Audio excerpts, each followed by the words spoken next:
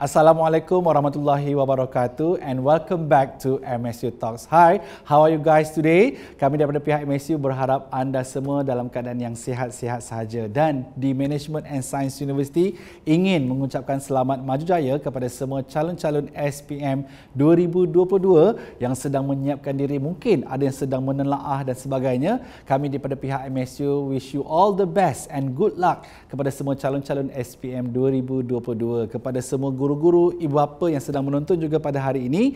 As usual, MSUTalks kita akan mengupas topik-topik yang berkaitan dengan kerjaya dan program-program yang ditawarkan di Management and Science University. Dan sekiranya to all the viewers yang rasa macam boleh tak kami nak melawat ke kampus MSU, please do so, because our campus is open every day and you can visit our campus, dan juga anda boleh juga melayari laman web kami di www.msu.edu.my, or you can contact us through 0355216868. Jadi pada hari ini MSUTalks kita akan mengupas satu topik yang cukup menarik. Previously, we are talking about fashion design, tourism, engineering dan sebagainya. But today, hari ini satu topik, satu kerjaya yang cukup menarik, cukup penting sebenarnya dalam menjaga kesihatan masyarakat Malaysia. Dan kita baru saja pasca pandemik COVID-19, dan kita dapat melihat bahawa peranan profesional di dalam bidang sains kesihatan sangat-sangat penting. And for today, our topic is from classroom to the bedside. A journey of becoming a nurse. Jadi hari ini kita akan mengupas satu profesional yang cukup penting, iaitu sebagai seorang jururawat. And saya tidak bersendirian pada hari ini. I'm not alone here today. With me, I have three beautiful guests. Tiga tetamu jemputan yang saya akan bawakan bersama-sama dengan anda. Jadi apa kata kita berkenalan dengan panel-panel kita pada hari ini. Silakan. Terima kasih Syarul. Okay, my name is Rahimah Mohammad. I'm actually the lecturer for nursing program in the MSU. So I have about 16 years teaching in nursing program, and before I join the lecture, previously I'm serving in the clinical side, which is specialized in the critical care nursing. Alright, thank you so much, Puan Rahimah. Next to Puan Rahimah is, silakan. Jay. Hello everyone, my name is Jay. I'm currently taking Bachelor in Nursing Science in MSU. This is my 4th year. I'll be graduating soon in the next few months. Okay, so yeah. Okay, and then yang manis ni? My name is Puteri Zolida Alysa. Okay. So I am Diploma in nursing, currently in my 2nd year, and currently also in my 5th semester. Alright, thank you so much. Okay, becoming a nurse is a dream come true for many.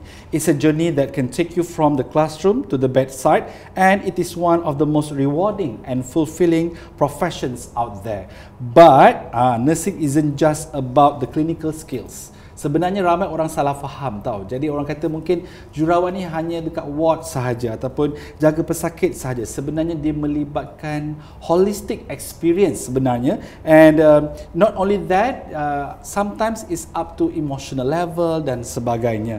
And kita juga akan melihat bagaimana kerjaya, pengalaman dan pembelajaran di dalam bidang kejururawatan or nursing ini di Management and Science University. Jadi soalan pertama saya kepada Puan Rahimah. So apakah jenis-jenis or what types of nurses yang kita ada sekarang ini?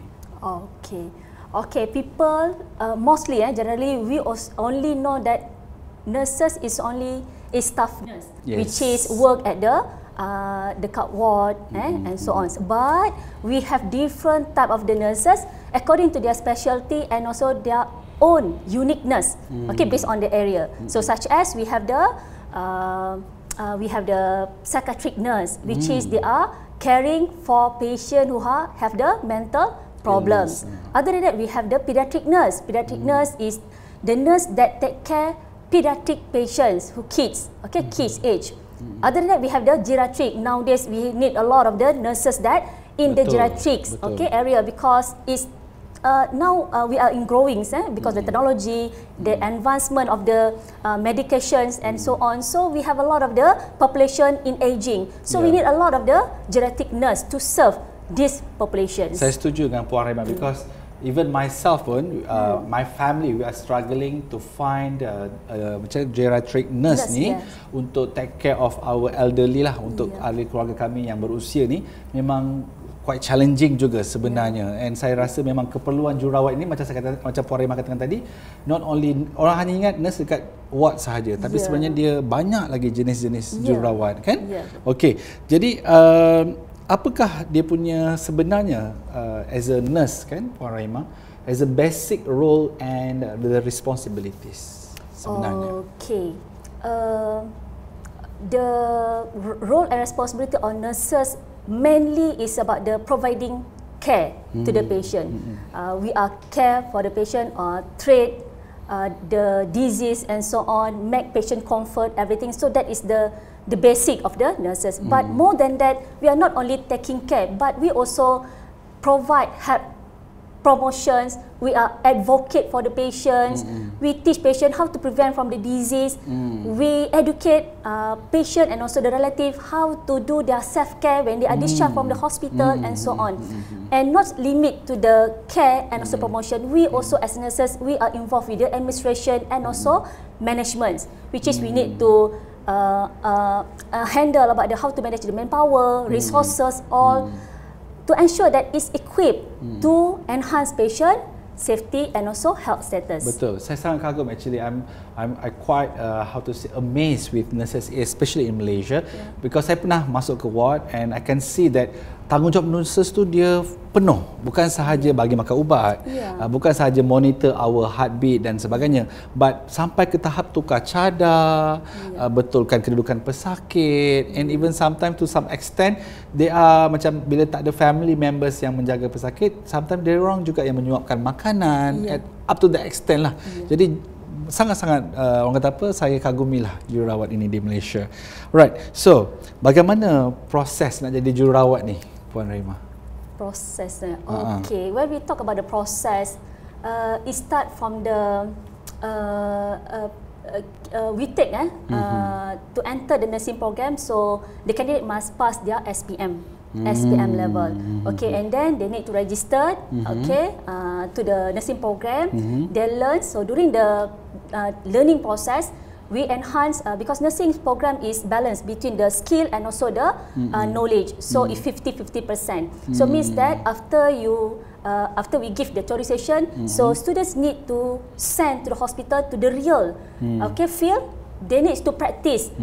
They need to apply whatever that theory that we teach to the real situation. So that takes about 3 years. Okay, 3 years. So after they completing the 3 years program in diploma nursing, okay, we're talking about diploma nursing.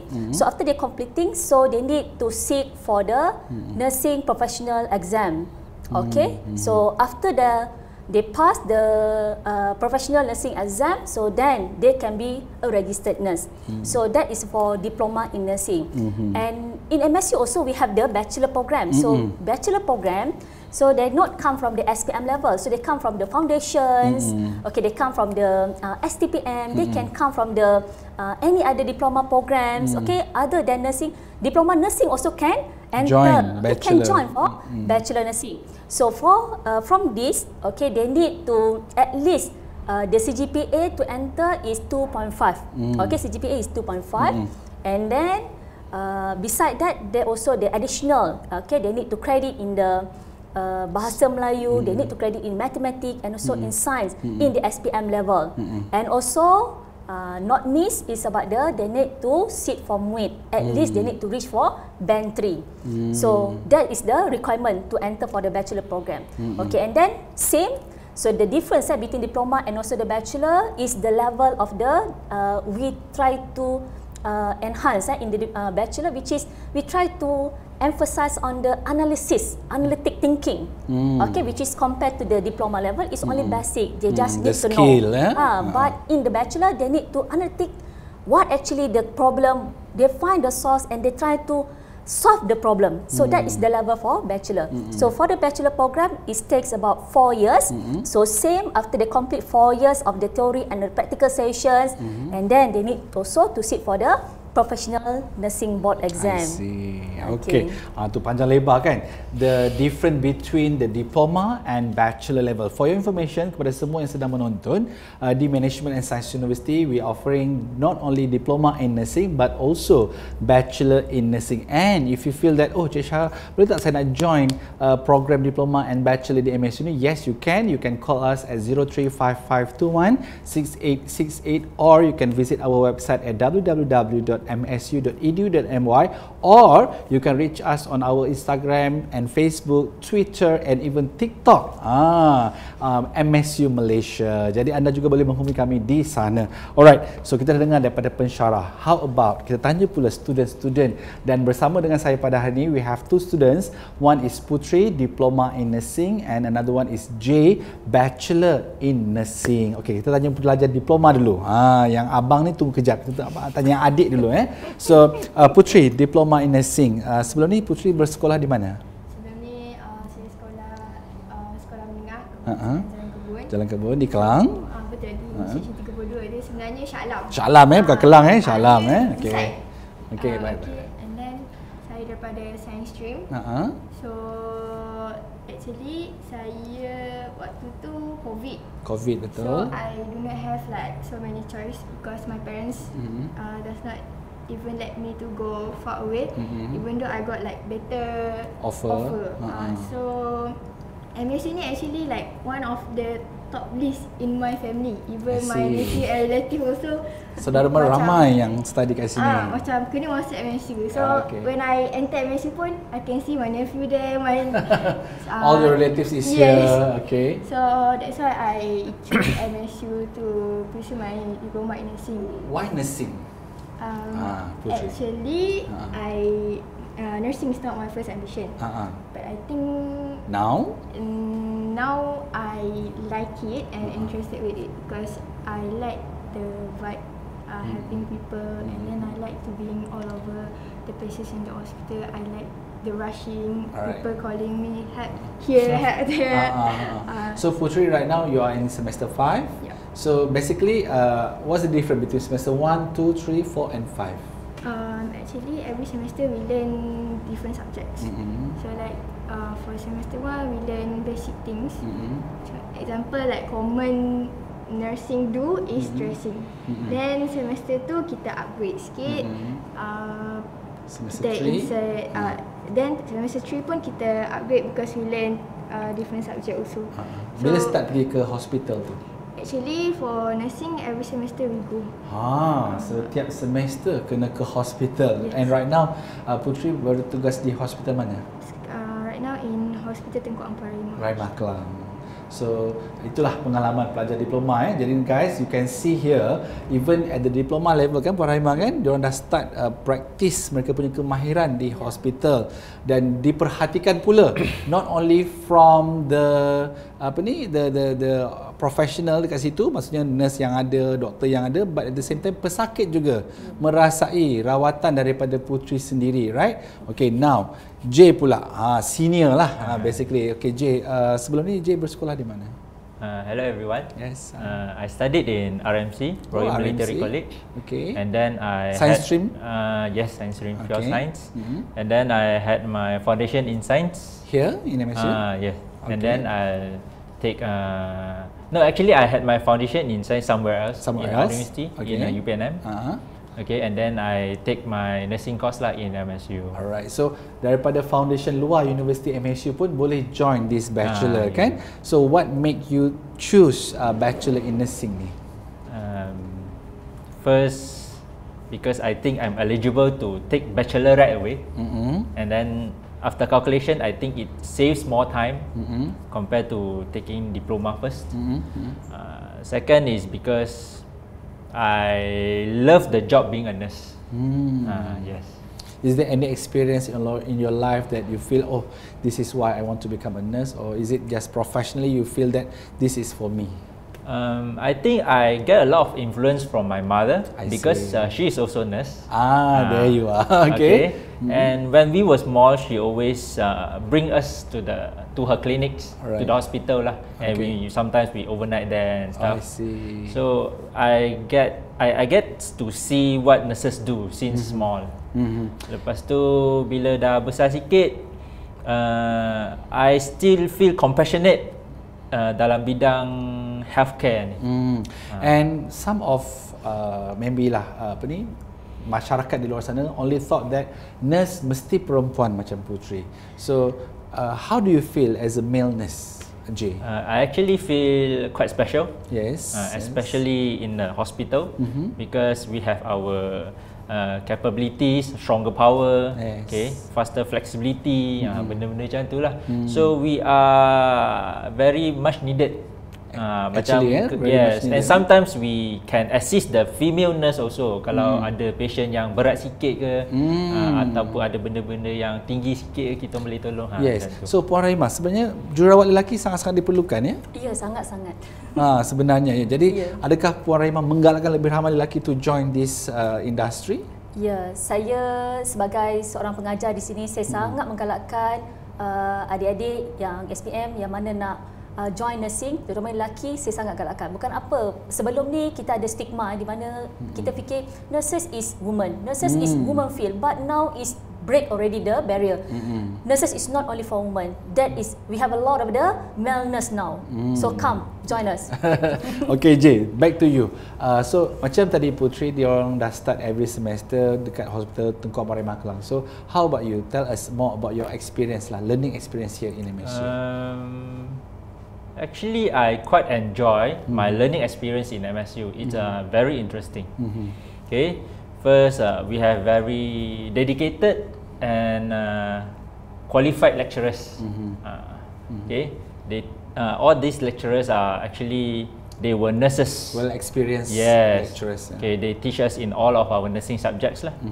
Okay, and because they were also a nursing students before.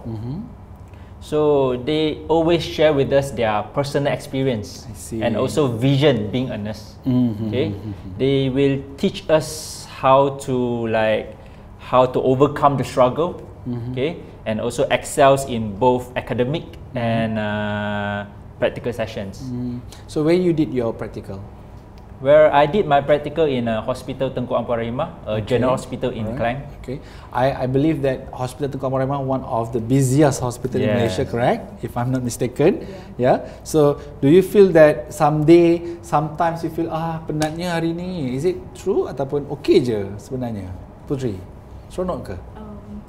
Seronok. Tapi there are times memang penat, especially waktu puasa. Kan fasting month ya. Same goes the reason we don't have male nurse. So mostly female nurse semua kecil-kecil. So like we have to work together 4-5 just to live one patient. Nak kena kat pesakit kan, pindahkan katil dan sebagainya. Kalau ada male nurse senang sikit. So Jay, please bring all your friends here to join this nursing. Alright, so Puan Rahimah, what are the requirements to become a nurse? Tadi saya dah tanya, cuma nak tahu subjek-subjek dia.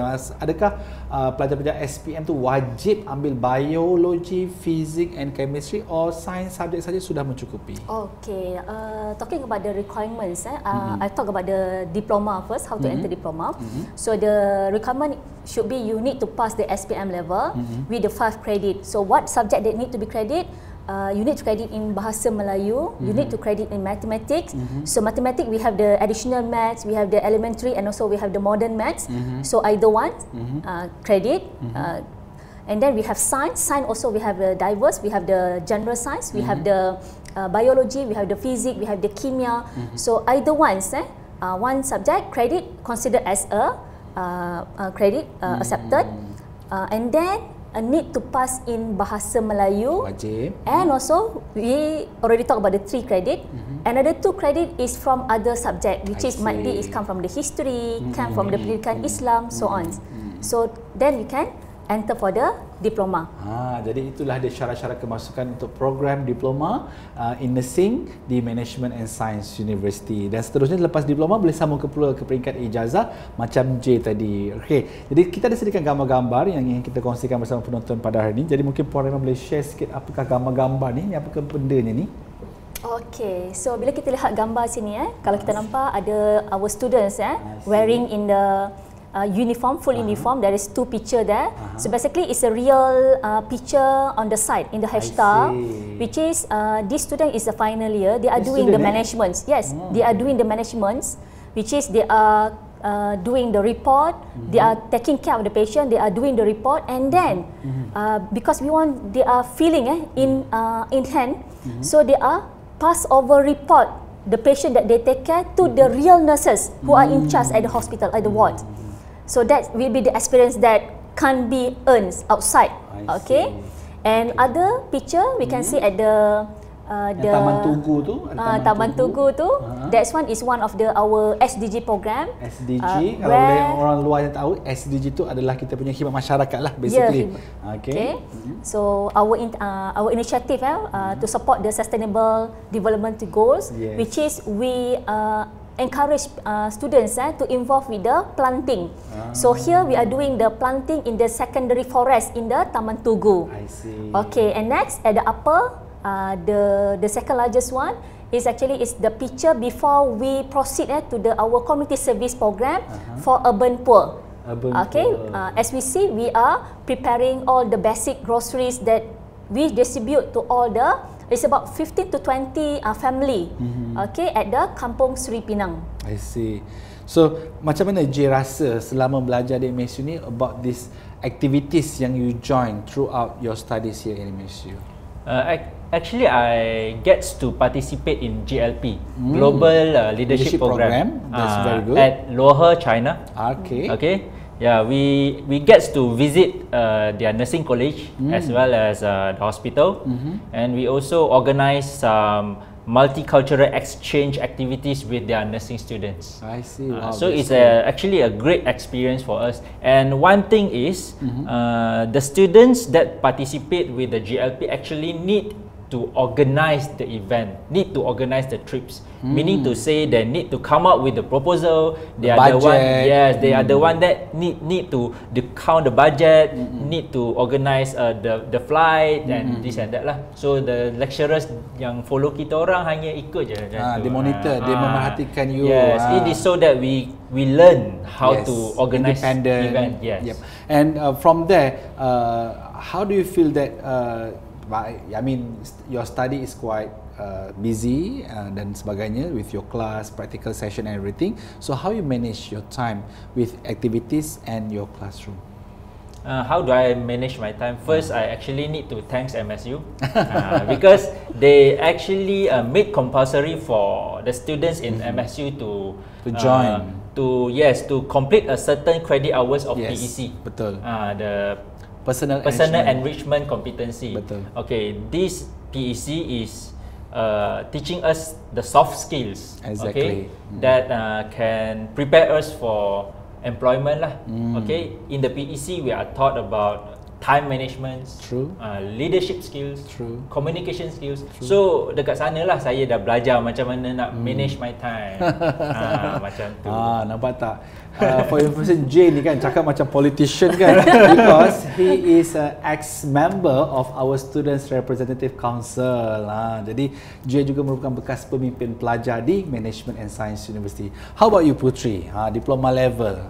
Macam mana you membahagikan masa you sebagai pelajar, at the same time actively involved with curriculum yang kita sediakan di MSU? Basically, I am very interested to be active. So every time nursing doing activities, I participate je, because all of the activities are actually very very fun. Macam community service, I really like it. So I enjoy all of the activities that I have been doing lah. So macam dia punya activities pun being had in weekend, so like it doesn't disturb dia punya classroom punya time. Do you feel different macam before you join MSU and now you dah semester 5, ada tak rasa perbezaan dari segi karakter diri you? Macam mana? Dulu pendiam, sekarang pembising ke? Is there any changes in you? Contohnya. Yes, ada change. Oh, ya ke? Ada? So dulu memang I introvert sangat-sangat. Nak pergi kaunter pun, cakap pun takut. So after masuk MSU, dah mula slowly brave lah. Then my mother also ada tegur, I have changed. Even your family pun perasan bila karakter this actually personal enrichment competency ini sebenarnya diwajibkan to all students di Management and Science University.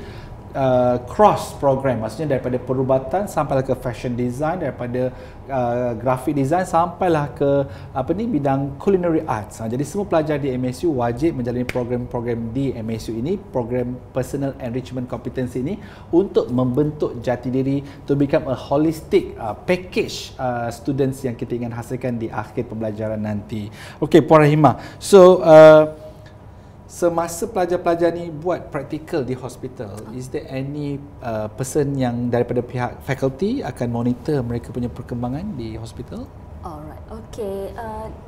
It's a requirement basically from the Malaysian Nursing Board, which is we need to provide the clinical instructor. I see. So means that throughout the clinical experience, attachment students for each of the divisions in discipline, so we provide the clinical instructor together with them. So what the role of this clinical instructor basically is not only monitoring, but they are also try to check and also try to balancing the what they learn in the theory, and also is it student able to adapt in the real. Okay, such as for example they are learning about how to insert the rice tube feeding for the patient. Maksud ikut mana? Hidung ke mulut? Kat hidung. Aduh.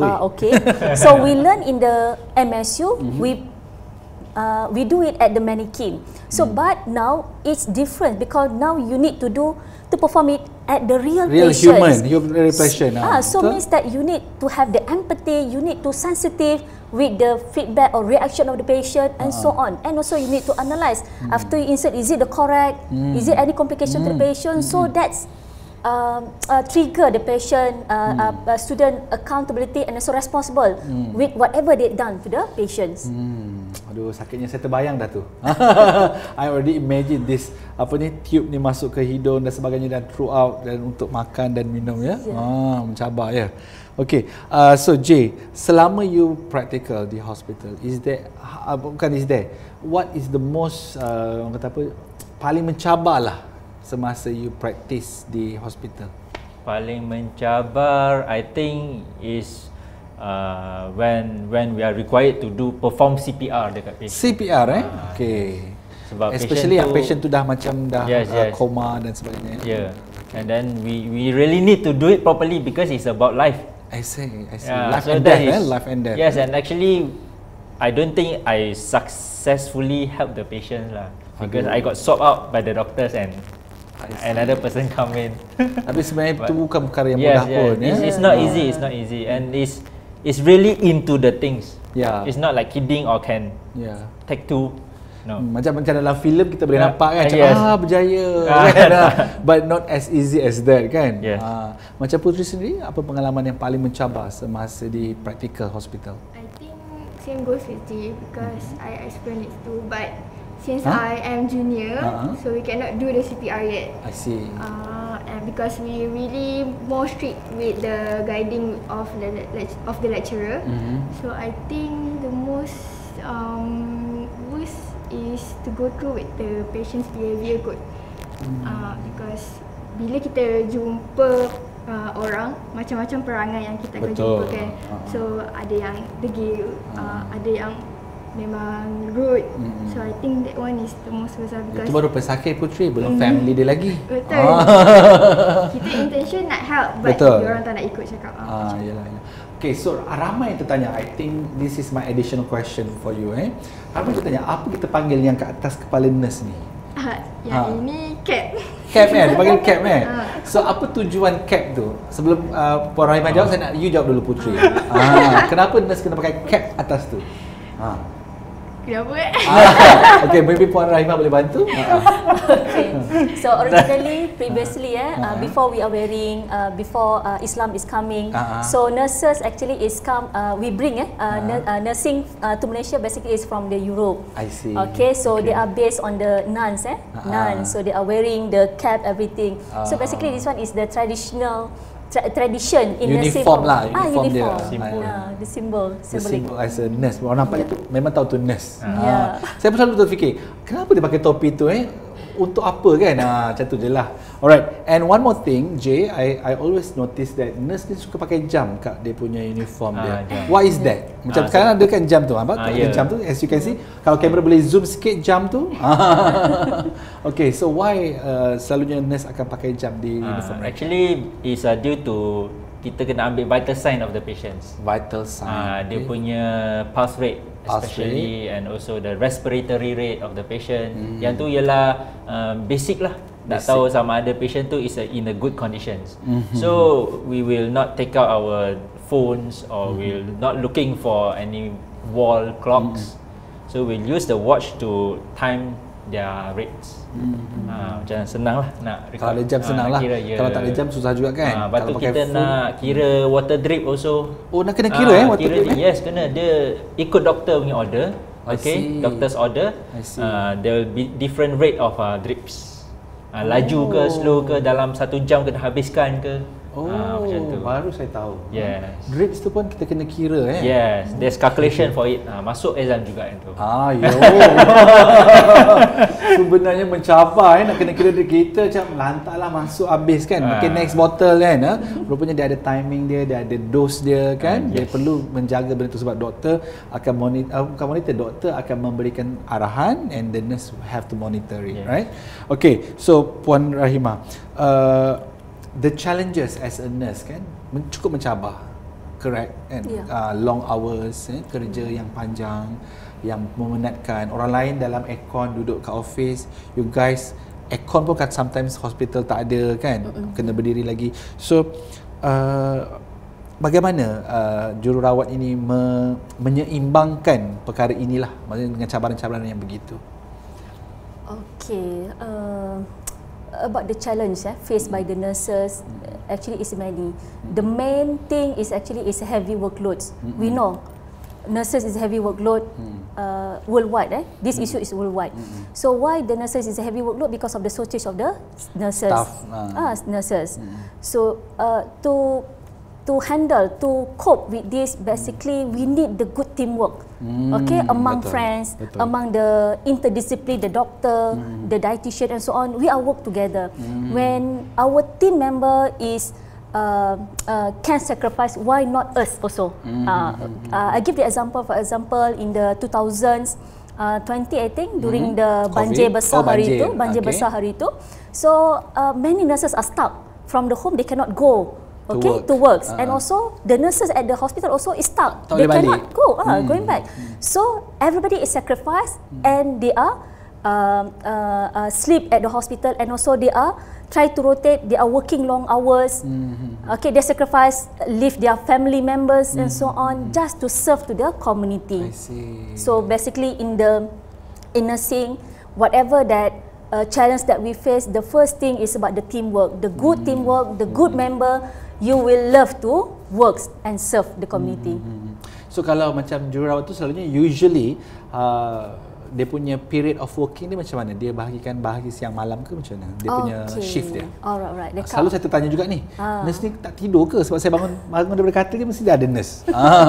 Cuma muka je lain. Okay. Right. So for working times for nurses is depend on the which area that you work. Okay, if you work at the clinic, so which will be the divided, means that 8 to 5. Okay, if you work at the ward, so it will be shift duty. So we have 3 shifts. We have a morning session, we have the evening session, and also we have night shift. Okay, so for morning we start at 7 AM until 2 PM. For the evening shift we have start 2 until 9, and night shift is start from 9 until to the 7 AM.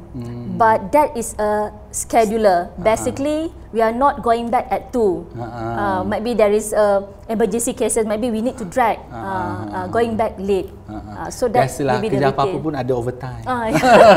Not only a nurse every position, every professional in Malaysia pun sometimes we love extra hours tu. Okay, now kita tengok gambar-gambar ni pula kan Puan Rahimah. So kita dapat tengok ada kenduri kendara ni, apa cerita ni?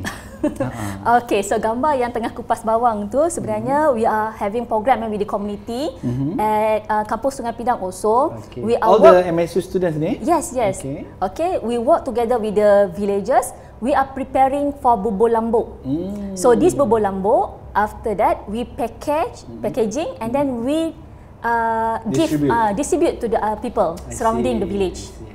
Okay, that's number one for the kupas bawang. Tengok nurse-nurse masak dapat pula bekal Masa ni baru nampak. Pernah pegang pisau ke tak? Selalu pegang pisau ni je pembedahan macam tu kan.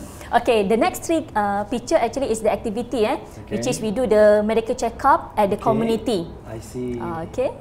Nurse juga boleh buat medical check-up Ya, medical check-up. Okay. Alright, so saya rasa kita akan ke soalan yang terakhir dah ni. So Puteri, what is the most interesting part? Orang dengar macam susah lah jadi nurse ni, penat lah, tapi apa sebenarnya yang indah, yang best jadi nurse ni, Puteri? I think the most interesting part is you can make differences in their life. Exactly. You can put smile on their face, especially after they healthy, and then after they can be discharged from the hospital. So in that also we can see how precious life is. We can also see how the relationship in our life are much more memorable and valuable other than items, money and also professional success. Betul. Bila kita sakit, all the harta-harta tu dah tak berguna lagi. Betul. Masa itulah jururawat yang penting. So Jay, as a bachelor students, so apa yang paling best sebenarnya menjadi jururawat ni? Some people might treat nursing merely as a job, as a method to earn money. Yeah. But for me, I feel motivated, okay, and I also get the satisfaction when I see people cured from their sickness. I see them getting better from any pains. Okay, and also as small as they gain some health knowledge after we provide them some health education. Yeah. I'm an outdoor person. Okay, I love to jungle trekking, camping, travel. So whenever we go out by groups, I can always volunteer myself to be their travel guide also. And also in some kind of like volunteering work, like disaster relief volunteer, I can actually join the medical team. Daripada jadi yang tukang pindah-pindah barang tu kan. Yang tu ramai boleh buat. But I can actually join the medical team. But the most important actually, nursing is very high in demand. True. In every corner of the world. Betul. As long as a person is dedicated and up for challenge, okay, nursing actually have a lot of opportunity in growth and development. True. In their job prospect. For example, macam saya, because my mother is my example. Okay, she does not work only in Malaysia. I see. So, for example, for me, I plan to go to Singapore to work for a few years. I see. After that, maybe Arab. Then I can go to Canada, Australia, New Zealand, everywhere I can go because everywhere in the world need a nurse. Yes. Betul. Your skill is recognized worldwide. Yes. Correct? Maybe we don't speak their language, but the skill speak for itself. Yes, correct? true. Okay. So Puan Rahimah, what's your advice to all the students out there? Nasihat kepada calon-calon SPM tu ke yang mungkin berminat to join nursing program in MSU? Okay, saya punya advice untuk semua, sama ada yang memang minat nak jadi nurse atau memang tak ada rasa nak jadi nurse, sebenarnya kita boleh build up benda tu. Okay, sebab majority student kita sebenarnya mula-mula memang mereka tak ada minat jadi nurse. Mak suruh, family suruh, saya tak nak, saya nak ni, saya nak ikut kawan, tapi family suruh masuk sini.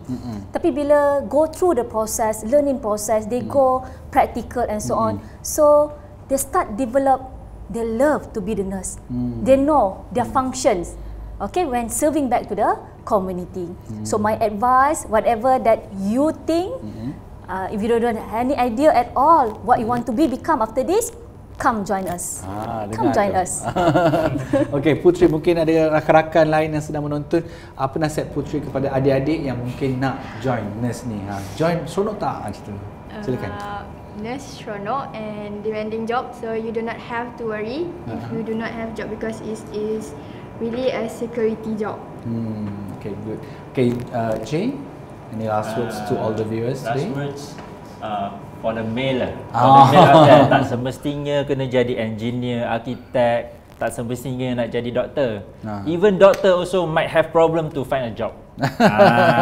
But as a nurse, especially male nurse, dalam unit-unit yang critical like emergency, OT, operating theatre, this kind of units memang high demand. Demand lah. Yeah. Nampaknya jail lepas ni kena So demand lah. You can try. Tak perlu dah ada stigma-stigma yang lelaki ni jadi nurse macam malu ke. No, it's not. Yes.